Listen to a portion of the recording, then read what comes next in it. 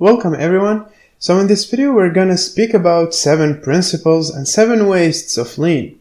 Another helpful piece of content that helps you dispel the myth about lean not being applicable in software delivery is work that Mary and Tom Poppendieck did to take the 7 principles and wastes of lean and translate them into software development.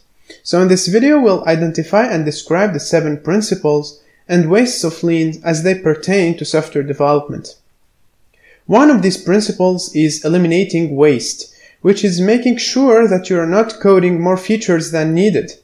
You're minimizing handoffs and really not producing anything that is of low or no value. This also means making sure that you are making decisions at the right time.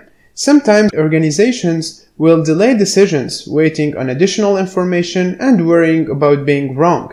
That's why it's more important to make progress and start learning versus trying to be precise.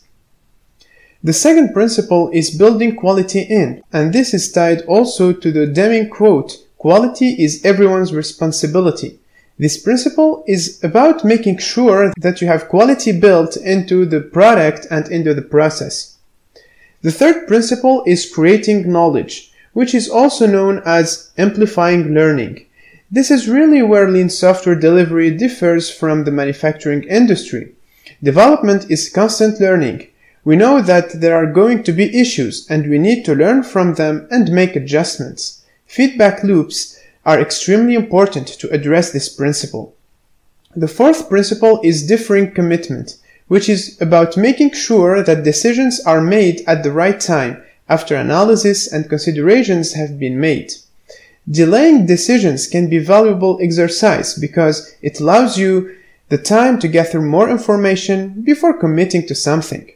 This is not intended to contradict what I said earlier. Both types of decision making are important. You need to balance paralysis with timeliness of decision making. You know there is the concept of one-way door and two-way door decision making.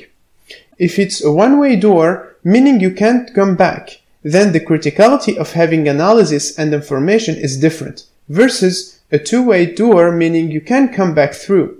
In a two-way door decision-making scenario, the behaviors I described earlier apply. Making progress is more important and enables faster learning. The fifth principle is deliver fast. The idea of delivering fast is really to ensure that feedback is received early and often, to allow, of course, corrections in development, and if you use smaller batches, you should be able to deliver faster, which will allow you to gather feedback at an increasing rate. The sixth principle is respecting people. People are at the center of DevOps and Lean. If you aren't practicing that, then it typically falls apart. I believe passionately that people are an organization's #1 asset, even though organizations don't behave that way. The final principle is called optimizing the whole. This is a systems thinking approach. You want to make sure that you are not doing a local sub-optimization and that you are optimizing for the entire system. So those are the 7 principles of lean as applied to software development. Mary and Tom Poppendieck do a good job of encapsulating all the major DevOps principles in an easy way to understand framework. But they went further and then translated Lean 7 wastes into a more applicable version for software development as well.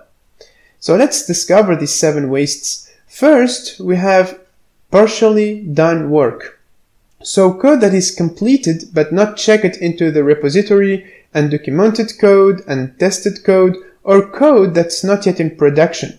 This is a problem because this is delaying the delivery of value. In the case of undocumented code, this will likely lead to quality issues or delays and resolution of issues. The second is extra features. It's like if you're building more than what your customer needs. Then that is waste because ultimately no one will end up using it at all. The third waste is relearning or revisiting decisions. If you're having a situation where you have to resurface the decision or information, then that is considered wasteful. Fourth is handoffs, which is pretty straightforward. You don't want to have a lot of handoffs in your value stream because each time you do, A new team has to orient themselves to the work and what's done before. This creates delays. So it's best to minimize the number of handoffs. Speaking of delays, the fifth waste is in fact delays. So that includes anything where you're waiting on someone or some part of the process before continuing. The time it takes for code to compile could be classified for a delay. For example, if you're waiting and there are delays, then that is keeping you from delivering value as efficiently as possible. The sixth waste is task switching. This comes up a lot in DevOps, where people are getting context switched or interrupted and they can't finish their work.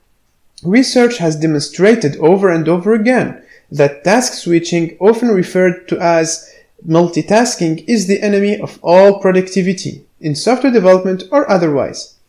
I think it's really only recently that people are questioning multitasking as a benefit.